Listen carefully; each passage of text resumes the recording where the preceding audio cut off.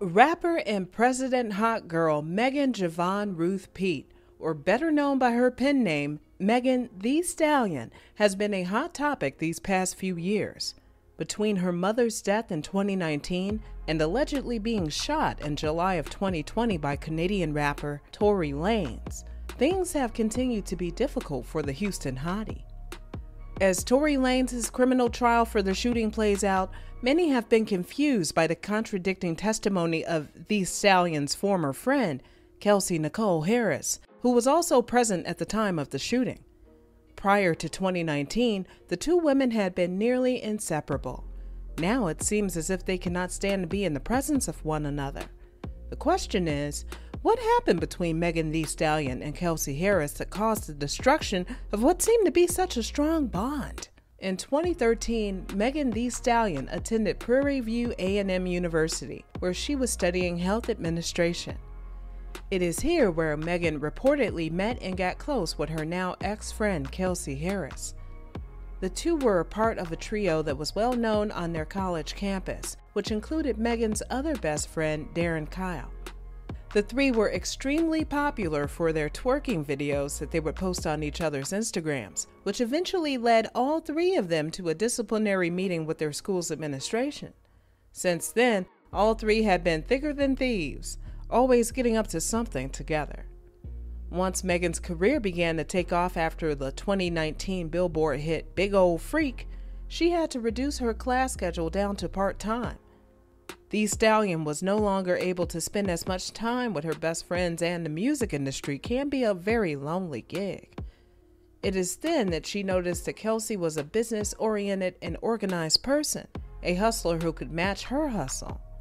So Megan believed that she was killing two birds with one stone when she hired Kelsey on as her assistant.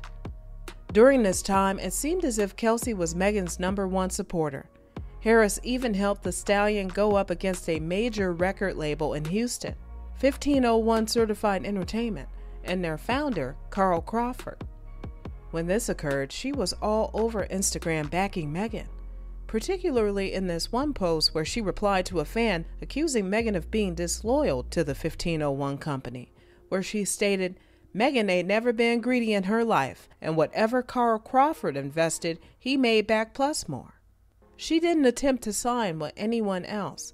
She never not once tried to leave 1501. She simply enhanced her career by accepting a management deal, which she needed at the scale she was on.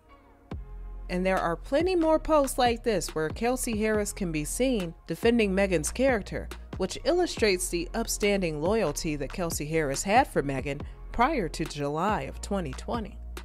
A direct contrast between the relationship they have currently.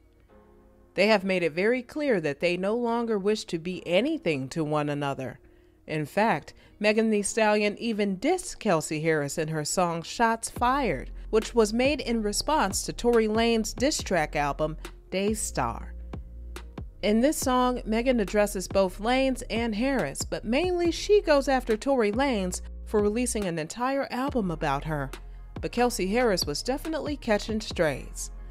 And just like the title implies, her words were like bullets.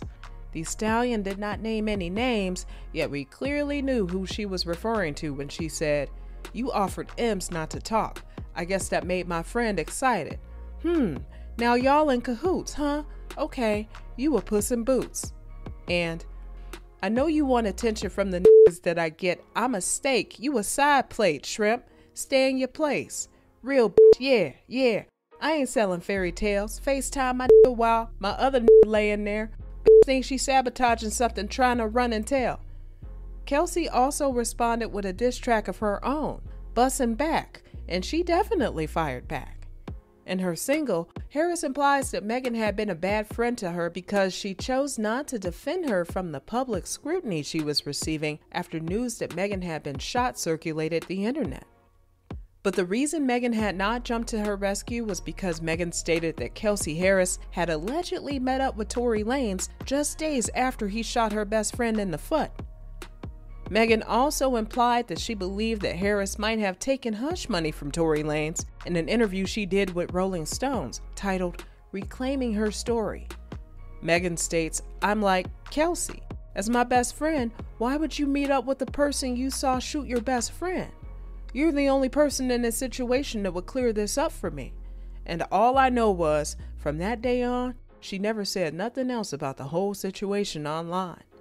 Since then, Thee Stallion and Kelsey Harris have been at odds, with the shooting being the main point of contingency between the two. For context, here's a recap of the events leading up to the shooting taken from Megan's testimony. On the night of July 11, 2020, Thee Stallion, Tory Lanez, and Kelsey Harris all attended a party in the Hollywood Hills. This party was hosted by socialite and brand owner Kylie Jenner.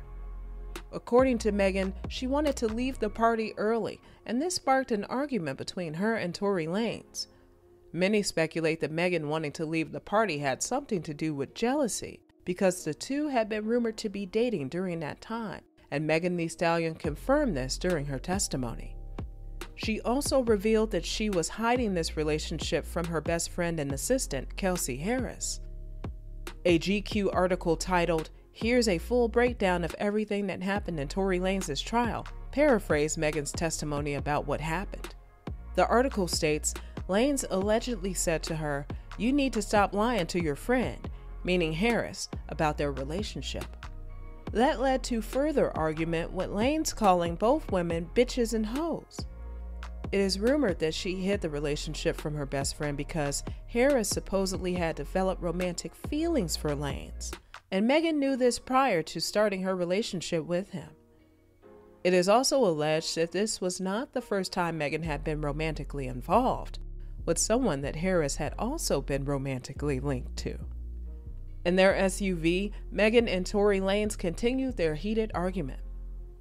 Once the exchange between Megan and Lanez became too much for her, Megan decided to exit the car. Megan recalls opening the door of the SUV, getting just a couple feet away, and then hearing, "Dance, bitch," before Tory Lanez, allegedly, stood up and shot her feet through the window. Upon hearing the gunshots and feeling the pain in her feet, Megan said she was at a loss of what to do. She could not run because her feet had bullets in them, and now he has proven that he will shoot her if she tries anything. Her only choice would be to return to the SUV. However, the SUV would soon be stopped by LAPD because there had been a report of gunshots fired from an SUV following an argument. In a video taken by bystanders, Megan can be seen exiting the vehicle, limping and leaving a trail of blood behind her, while Kelsey was laid down on the ground behind her.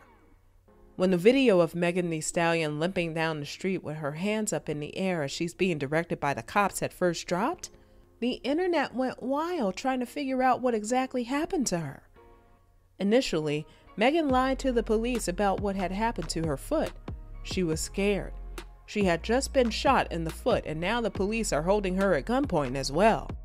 She believed that if she told the police that Tory Lanez, a black man, had a gun that he had just fired, all three of them would end up dead. Therefore, she told the police that she had stepped on glass. For a while, Megan had not actually disclosed any information on the shooting, and when she finally addressed the situation, she did not announce Tory Lanez's involvement. Subsequently, this would lead to many doubting that she was shot, and if she was, they doubt that she was shot by Tory Lanez. Recently, it has come to light that Thee Stallion and Kelsey Harris had also gotten into some sort of altercation that night. This, coupled with Megan admitting that she and Lanez had been hiding their relationship from Harris, has made it seem as if Harris could potentially be the shooter. Either way, one thing's for sure, Thee Stallion was shot in her foot. Back to the alleged altercation between Megan and Kelsey. This information had not been disclosed until Tory Lanez's lawyer said there was a witness who had seen them fighting during a preliminary hearing. This paints both Megan and Kelsey Harris in a very bad light. Neither one of them had spoken up about this at any point. In addition to keeping this key information to themselves, neither one of the girls had a solid story. Although their lack of solid story could be due to them both admitting to being intoxicated that night, it will still cast doubt on their retelling of the night's events leading up to the shooting.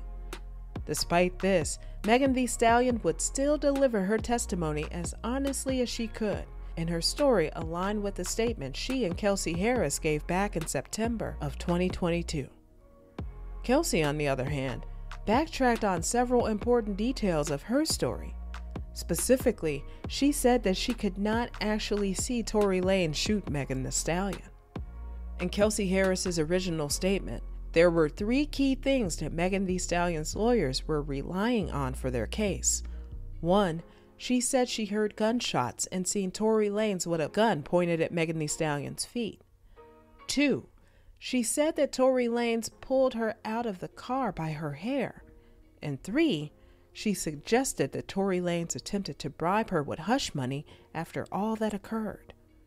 Yet when she took the stand, Harris recanted nearly everything she had previously stated and actively used her Fifth Amendment right repeatedly during her cross-examination.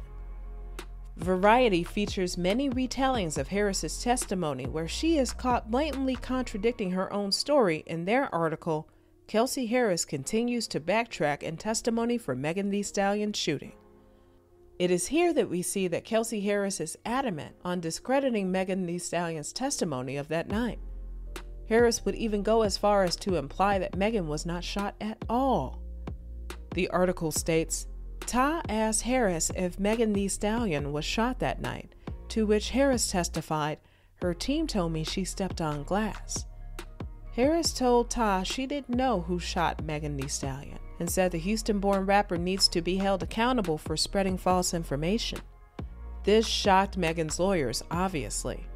When she was first interviewed with the prosecution in September of 2020, she explicitly said that she had seen Tory Lanez fire a gun at Megan Thee Stallion's feet. In turn, the prosecution decided to play parts of Kelsey's interview where she could be heard saying the exact opposite of what she is claiming now. There was even an electronic record of Kelsey Harris texting Megan's bodyguard, who unfortunately could not make it to the trial because he was doing security for the World Cup, that they were in danger because Tory Lanez shot Megan. The text read, "Help, Tory shot Meg, 911. Harris's excuse for supposedly embellishing the truth in her original statement was because she had been protecting herself, but she did not specify from what. She also stated that she did not remember much of what had happened that night due to her being intoxicated and other more personal reasons, such as her postpartum depression. ABC News did an article where they covered the bulk of Harris's testimony. In this article, titled Megan Thee Stallion's Ex-Friend Kelsey Harris Takes Back Statements in Tory Lanez Trial, they emphasized Kelsey Harris's reluctance to answer any question that had to do with the shooting. The article states, however, Harris claims she does not know why she said that because she did not see anything happen. Harris refused to refer to anything that night as a shooting, only that she heard gunshots. When asked by prosecutors if Lanez shot her, she issued her Fifth Amendment right. Harris continued saying she did not want to be at the trial and that taking the stand was triggering for her. Her inability to answer these questions, paired with her change in story, encapsulates the reason why so many are willing to believe, like Megan had hinted, that Kelsey Harris might have taken the $1 million of hush money. In sum, it seems as if the shooting may have just been the starting point of their problems, but Kelsey Harris's questionable actions, such as allegedly meeting up with Tory Lanez just days after he shot Megan, are what have driven their friendship to such a bitter end.